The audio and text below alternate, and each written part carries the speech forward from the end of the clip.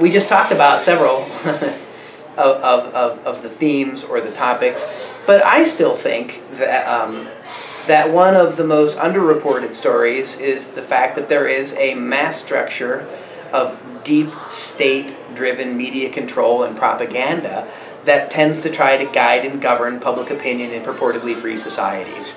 And that is extraordinarily dangerous because people in quote-unquote freer societies believe that they're getting the news or getting the information that they get, or that the government is representing their interests, and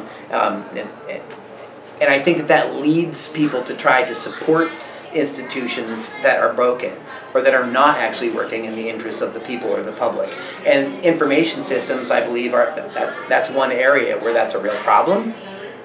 And I think also that that's why we need increased media literacy. We need people to understand how information is disseminated, created, controlled, right? And unfortunately, it's a catch-22 because many people go to the very news outlets or government agencies to try to get data and information to find out what's happening without understanding how the information is controlled and shaped in the first place. So it's a feedback loop, right? And I still think that even though people will say, well, I don't believe what's on the news, but yet then you go and see poll after poll after poll, when people are asked about their opinions on things, they tend to parrot the very news media sources or government sources that they just claim to not trust. So there's a disconnect there.